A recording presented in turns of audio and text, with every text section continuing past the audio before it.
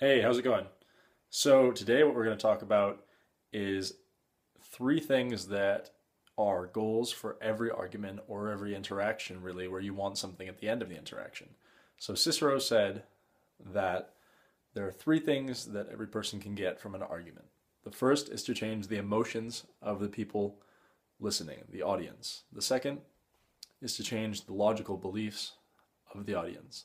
And the third is to get them to take concrete action. And these are in level of difficulty. So emotions is really easy. Logical mind's a little harder. Getting someone to actually do something is very, very hard by comparison. So what are some examples of this? If you look at the emotional level, frequently you'll see people campaigning, pro-lifers campaigning against abortion.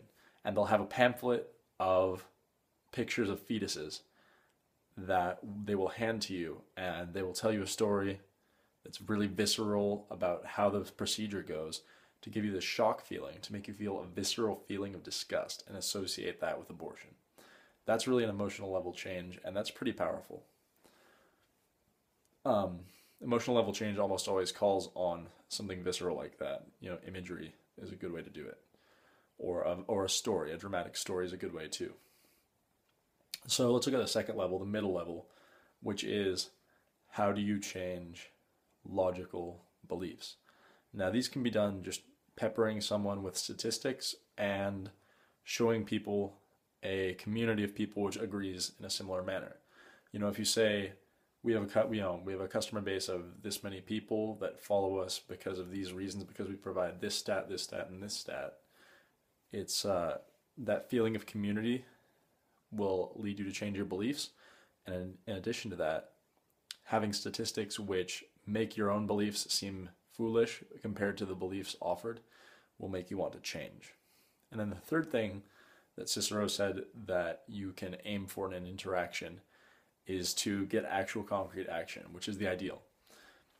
So to get someone to take action is really just a blend of the previous two and getting those up to a level where the person reaches the threshold of action, and then to call them to act.